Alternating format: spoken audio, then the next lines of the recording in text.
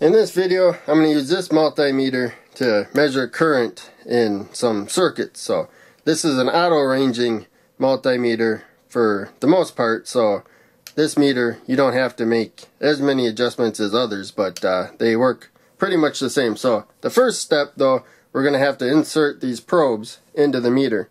So to begin with, the black probe here, not the pointy end, but this end goes into the slot labeled COM.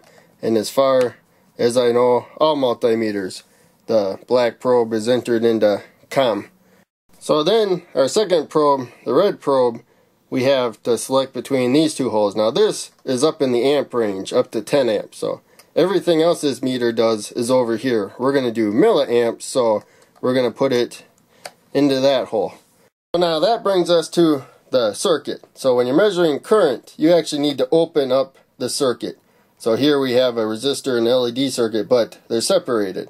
If we plug the battery in, no power will go through here. So we will put the black probe towards the negative side, and then the red probe towards the positive side, and then the current will flow through the meter, from the resistor through the meter to the LED.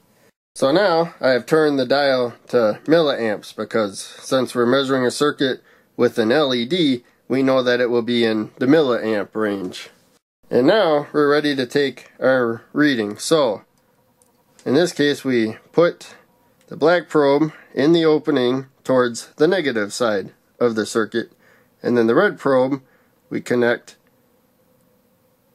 to the opening on the positive side, which is the end of the two components.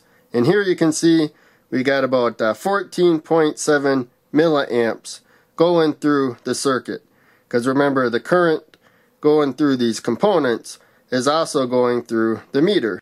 So that really is all there is to measuring current. You just need to have an open spot, such as between these two components, where you complete the circuit with the meter. So these are in series when I do this. The LED, and then the multimeter, and then the resistor. So you need to make sure that everything is still in series, that you don't skip a component like this. If I had the battery applied now and the meter on to measure milliamps, there'd be way too much current going through the LED. Well, the LED would fry. Luckily that should fry before the meter. But some circuits, the meter might, you might blow the fuse if you bypass a component that lowers the current. So you want to make sure all the components are still part of the circuit. But other than that, that's really all there is. Plus, this is a breadboard. I can easily put the components where I want. In a real life circuit, you may have no option of opening up the circuit, at least no easy way. And so generally people just measure voltages and stuff and do calculations to get an estimate of the current.